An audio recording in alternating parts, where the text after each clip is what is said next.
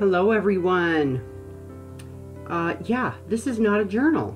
I just wanted to share this really cute repurposed sewing drawer that I've been working on.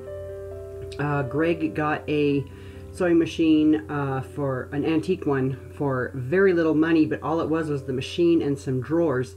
So I took the drawers because I thought they were just too darn cute. This one has been chalk painted, distressed, waxed, and I've put a little bit of Tim Holtz paper on there for some decoration. You can see that in this example I'm showing how it can hold some journaling cards if that might be what you wanted to put into it. It could also hold keys, mail, put some greenery in it for your centerpiece maybe. Just all kinds of really fun things that you could do with this drawer. I think it's just adorable.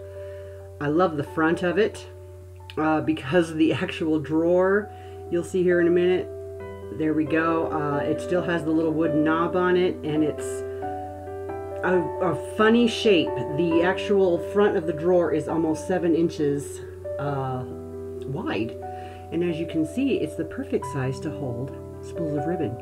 Just wanted to share, you guys. Have a great day. Thanks. Bye.